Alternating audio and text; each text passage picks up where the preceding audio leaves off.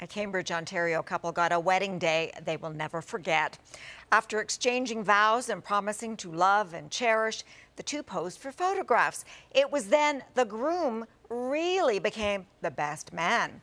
CTV's Tina Yazdani explains.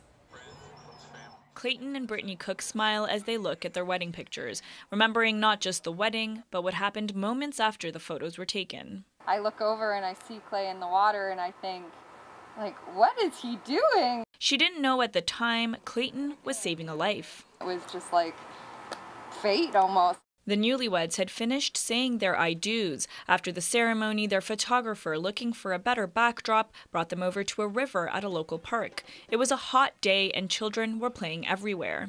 The couple was taking photos on this bridge when they noticed a child in distress in the water. The groom came running over to these rocks where he pulled the young boy out of the water alive. His face was underwater and he was fighting, like he was really fighting.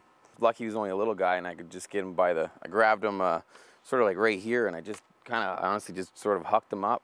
Their photographer, Darren Hatt, captured the whole ordeal.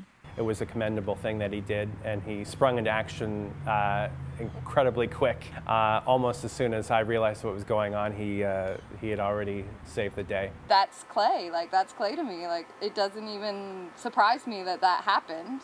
Just, that's something he would just instinctively do. The boy didn't say a word after Clayton pulled him out of the water, but two children nearby told the couple they pushed the boy in while they were playing. We had asked them, we were like, where are your parents?